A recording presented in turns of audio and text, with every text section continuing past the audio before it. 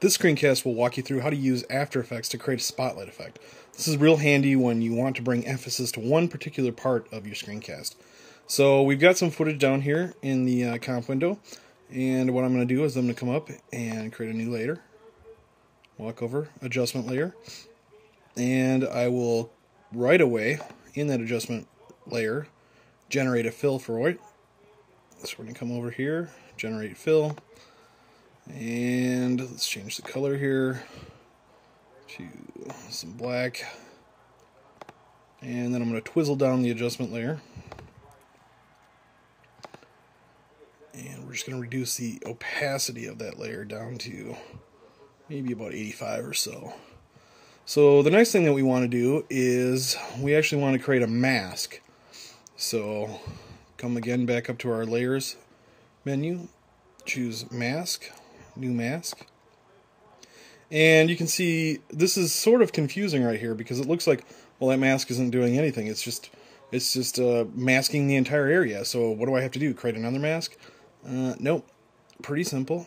Let's pop into our mask view here, and let's actually choose to invert it, and now I'm going to come back over into stage. I'm going to double click on the corner of that mask so I can modify it, and we'll just choose to highlight an area. And you see when you invert it, it only shows you the area that you're masking here.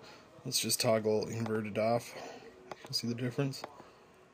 Okay, so the next thing to do is we want to kind of make this a little bit more graceful. So we're going to come into our mask path and click on the shape options here. And let's say we wanted to make this into an ellipsis instead of a rectangle. We'll say OK. And maybe